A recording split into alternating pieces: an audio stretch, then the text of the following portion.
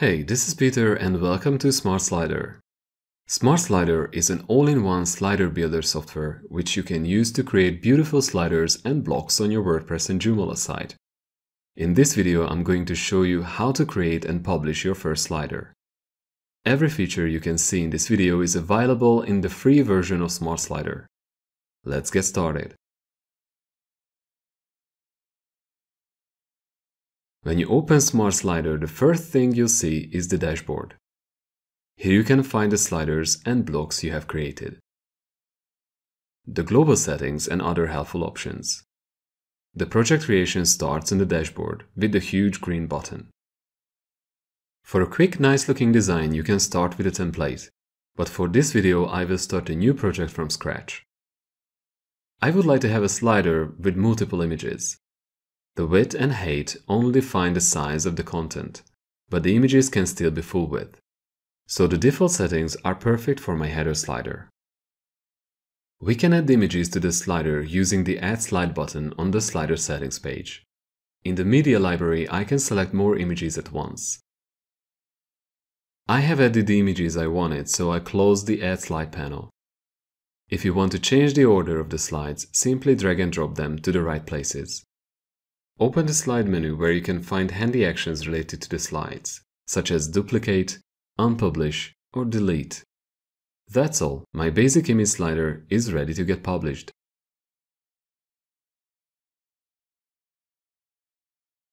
You can easily insert your beautiful slider to a post or page. Smart Slider supports the most popular page builders like Gutenberg, Elementor, Divi, and much more. To publish a slider with Gutenberg, add the block to your page and pick Smart Slider 3. Select the slider you want to show and press Insert. In case you only need a simple image slider, you are done. Take a look at the page.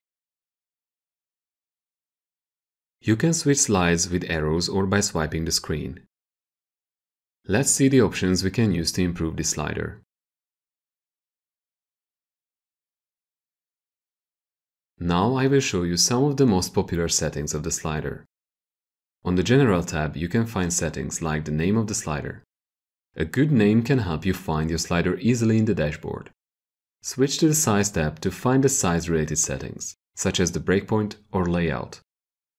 At the Control tab, you can find the features which you can use to switch slides, for example the arrows, thumbnails, or bullets. Every control is highly customizable.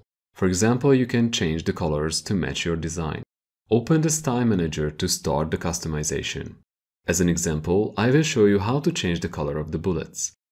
The normal or active state can be selected on the top right. The hover state often uses the active style. Once the changes are done, press Apply. We can move on to the next section, which is the animations. This is where you can set how the slide transition looks. The autoplay is a timer which moves the slides automatically with the given interval. With the preview, you can always take a look at how your slider looks, even if you haven't saved your settings yet. Everything looks like I wanted it, so I have finished setting up my slider. I will save it and show you the slide editing.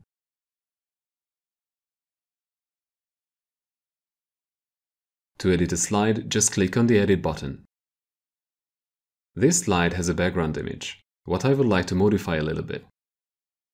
Adding a background color and lowering the opacity of the image makes the background darker. You will learn why that's important soon.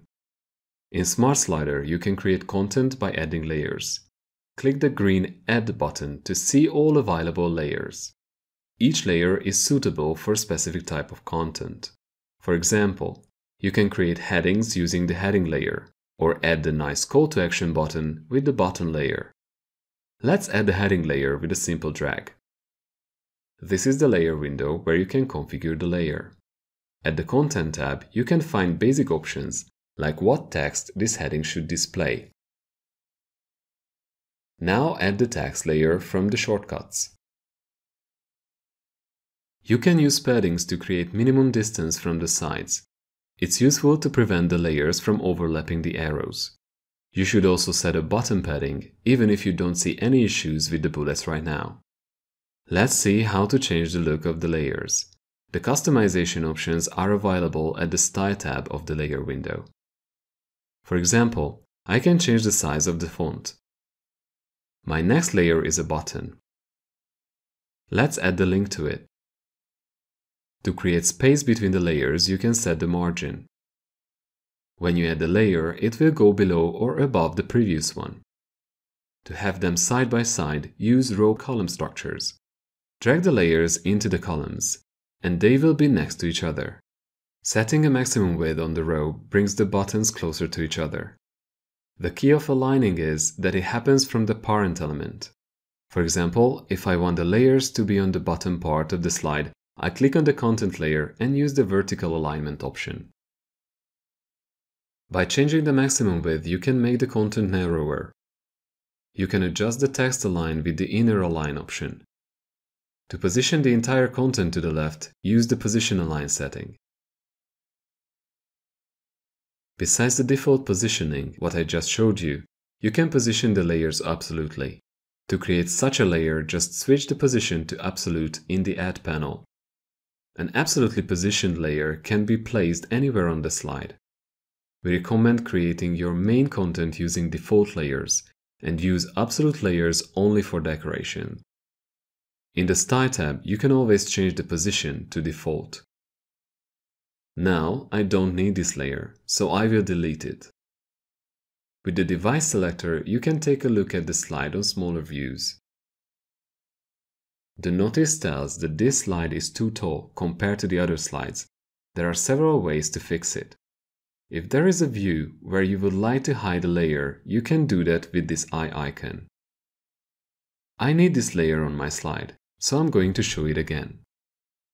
When the text is too big for tablet or mobile view, use the font resizer. I don't need these big paddings on mobile, as the arrows and bullets are hidden here. The slide looks great now.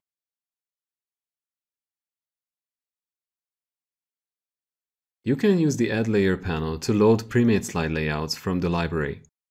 The layouts are separated into categories, like Product, Theme, or Testimonial. Click on the desired layout to load it, but please note, it will override the slide. If you need a complete, ready-to-use slider for your site, instead of a single slide, you can browse our template library. Go back to the dashboard and press New Project. Click on Start with a template and choose from tons of great-looking sliders. The slider you just imported is fully made, and you can immediately use it on your site. Of course, you can change anything in the slider, like replacing the images or editing the text. This is everything you need to know to get started with Smart Slider. If you enjoyed the video, let me know. Feel free to post your questions and feedbacks in the comment section below. And as always, thanks for watching, and I will see you in the next video. Goodbye.